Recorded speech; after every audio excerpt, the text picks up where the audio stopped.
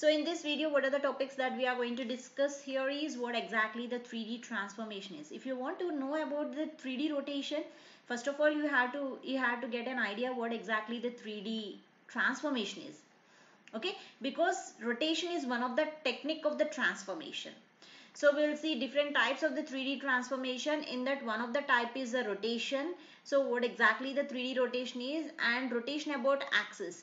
So 3D means it will be coming on XYZ plane. So XYZ plane means we have to know about the different axis rotation, X rotation, Y rotation and Z rotation. Okay, and finally we will see one example problem. So at the end of this video, you'll get a complete clarity on what exactly the 3D rotation is, right? Okay. So first of all, what is a 3D transformation? You all know that transformation is nothing but changing an object size or the position or shape, whatever it may be. Okay, we are trying to change the exact the picture into a different type. So one thing we have to remember that a transformation can be applied only on the existing object only. Okay, which is going to modify and changing the position of an existing object. A 3D transformation is going to manipulate the view of a 3D object. Okay, it is going to try to change the view of a 3D object based on its original position. Remember that.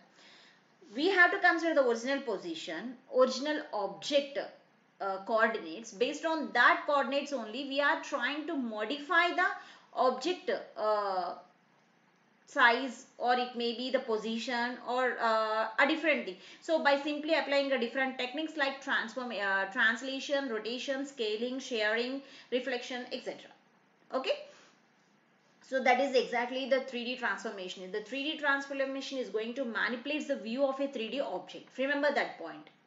So in the example, you can see the 3D object. This is a cube which is present on the 3D plane. Different types of transformations in computer graphics, so the translation, scaling, rotation, sharing and the reflection. So these are all the different types of techniques that can be modify the object size or modifying the object. Okay, modifying the object. So now let's see what exactly the 3D rotation is. 3D rotation. It is going to rotate the object of an angle in three-dimensional environment. When we are talking about the rotation, we have to know about the angle. How much angle the object is going to be rotated. Either it is rotating in a clockwise direction or anti-clockwise direction. So whether it is rotating on 45 degrees, 90 degrees, 180 degrees, 113, 112, say anything, how much angle it is going to be rotated. So 3D rotation rotates the object based on the angle in three-dimensional environment. A 3D rotation deals with three axes because we are working on the 3D. So whenever we are working on the 3D means you have to know the XYZ axis. So it is going to deals with the three axes like X, Y and Z. It is not the same as the 2D rotation. Why it is not same as the 3D rotation? Because here the objects can rotate an object parallel to the specific axis so that the coordinates where the object rotates remains unchanged and the remaining two are get changed. Whereas there is the opposite. So that is why it is not same as the 2D rotation. So here in the 3D rotation, whatever the axis that object is rotating, that axis remains same. It is not changing the coordinates. It is not changing its coordinates. Only the remaining two that is going to changes. There are three kinds of such rotations are possible. Rotation about x-axis, y-axis and z-axis. So if you consider the rotation of about x-axis, here the x coordinate remains same, unchanged. That is what I am saying. X is same. And the remaining whatever the y and z are going to be changed.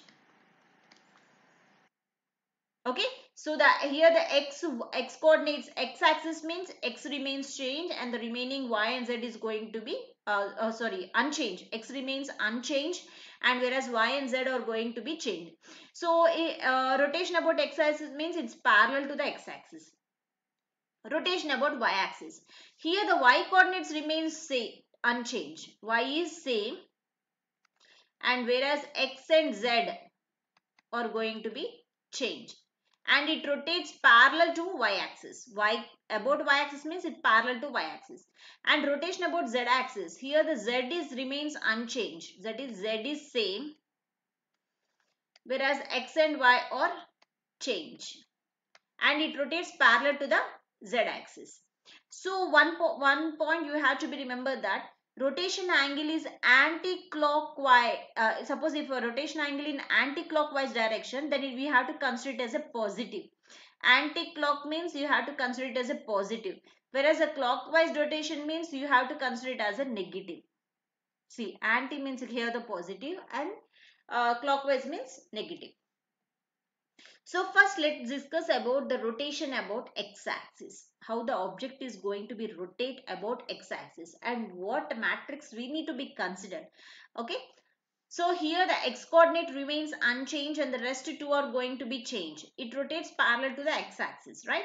So let's consider the initial coordinates of an object, whatever it is present already is x, y, z in a 3D plane, and it rotates parallel to the x-axis. So the new coordinates are p dash, x dash, y dash, z dash. So here x will be the same. So x dash is equal to x only.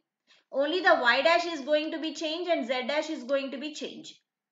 So a rotation matrix is used to calculate the new position coordinates. P dash is 1 0 0 0 0 cos theta sin theta 0 0 minus sin theta cos theta 0 0 0 0 1, where theta is the rotation angle. I already said the rotation is based on the angle. It is based on the angle. So this is a cos theta sin theta minus sin theta cos theta. This is a matrix representation.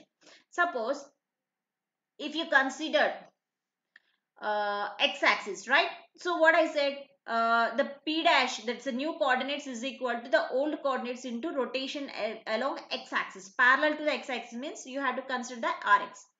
So xn is no change. Xn is equal to x naught only, because rotation about x-axis, no change in x coordinate.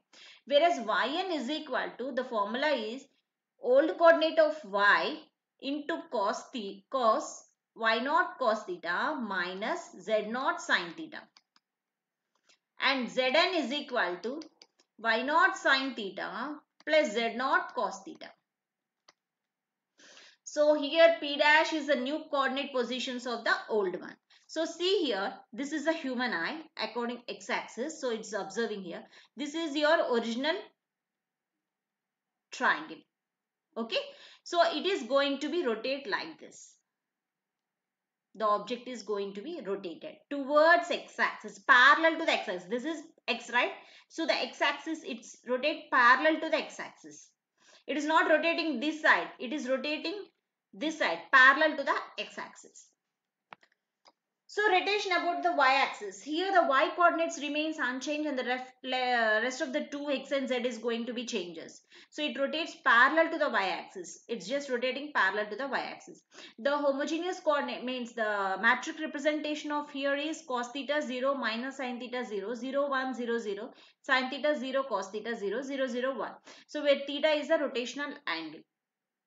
So in the same way, whatever the rotation about x-axis, here in the y-axis also consider a new initial coordinates, that is the original coordinate on 3D plane, and rotate parallel to the y-axis. Let's rotate to the parallel to the y-axis, then find the new coordinates. P dash is equal to P into Ry.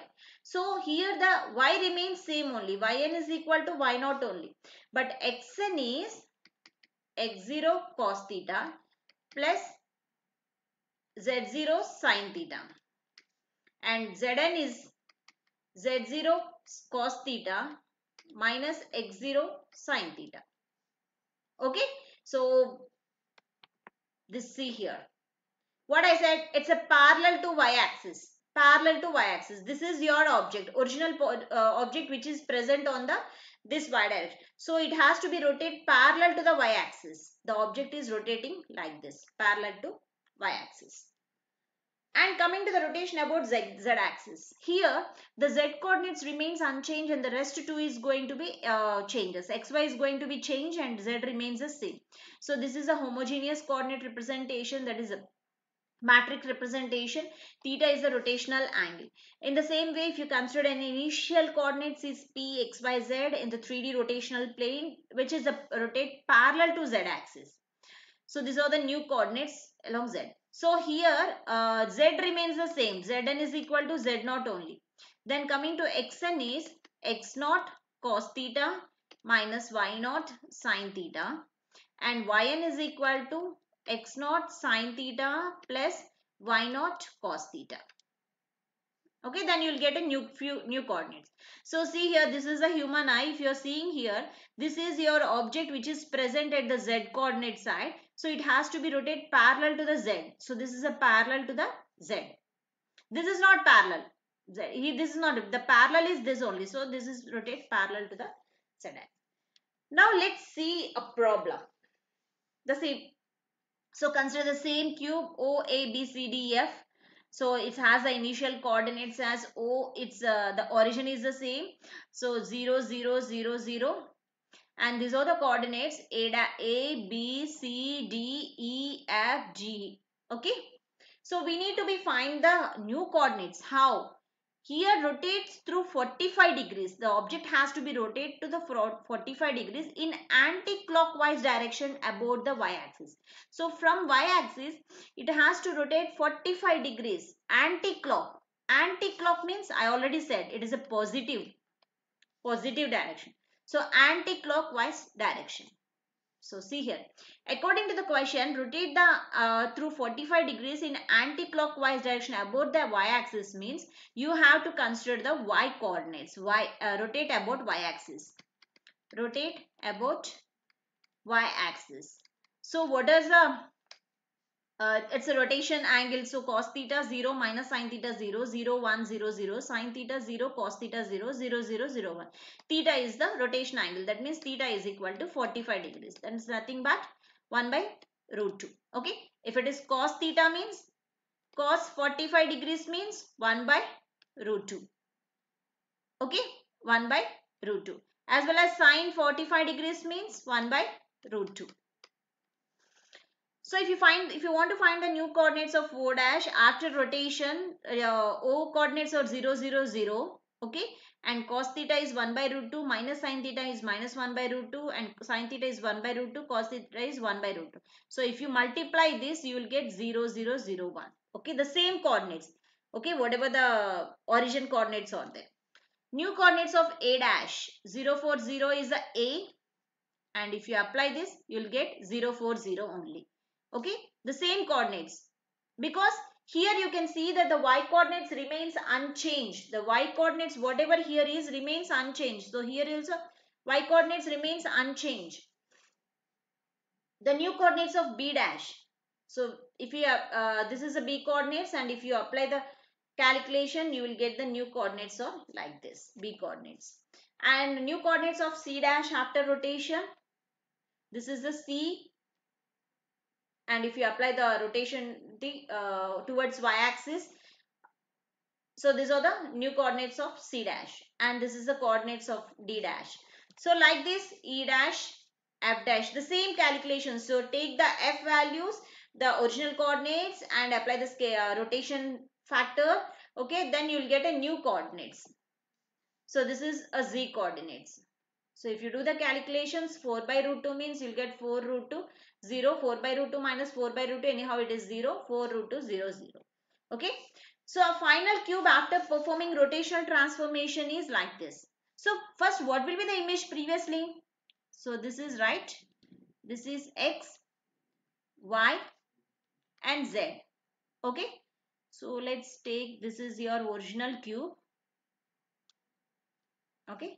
So this is your original cube.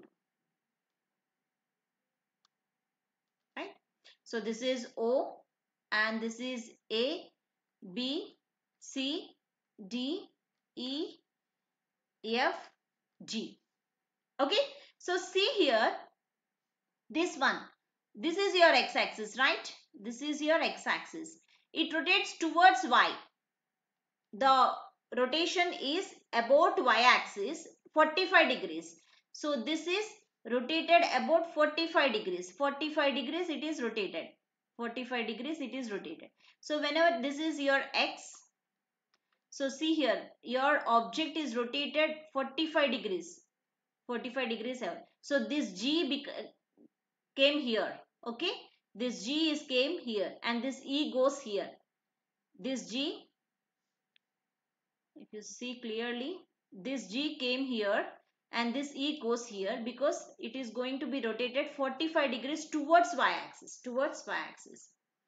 Okay, so this is how the object is going to be rotated by applying the 3D rotational transformation. So still, if you are facing any doubts, please let me know. Thank you.